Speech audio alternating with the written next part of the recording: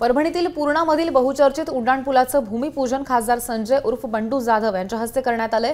गेल्या अनेक दिवसांपासून ह्या परिसरातील प्रवासी आणि नागरिक ह्या उड्डाणपुलाची मागणी करत होते। हिंगोली लाईन आणि नांदेड लाईन रेल्वे गेट पार करताना मोठ्या प्रमाणात वाहतुकीचा खोळंबा होत होता। ह्या उड्डाणपुलामुळे आता ही समस्या सुटणार आहे, त्यामुळे नागरिकही आनंदात आहेत। 9 कोटी रुपये खर्च करून ह्या उड्डाणपुलाची निर्मिती होतीये। ह्या उड्डाणपुलामुळे ह्या मार्गावरती रेल्वेच्या वाहतुकीने खोळंबणाऱ्या प्रवाशांचा वेळ वाचणार आहे आणि अपघातांची संख्या देखील घटण्यास मदत होणार आहे।